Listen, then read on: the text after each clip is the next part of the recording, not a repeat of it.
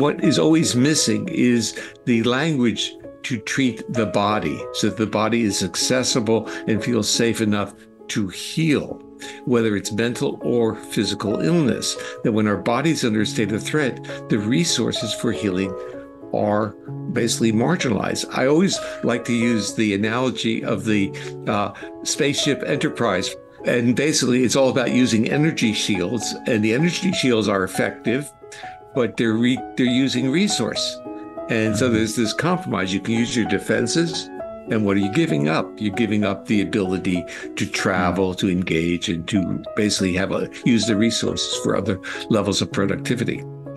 Yeah, but that's also something that I really appreciate in your work, and the whole what polyvagal theory contributed to the whole therapeutic community is also that knowledge and understanding and academic knowledge is great, but the embodiment of that knowledge, like really to live it and transmit it and be in that resonant relationship, that's another level of professional training.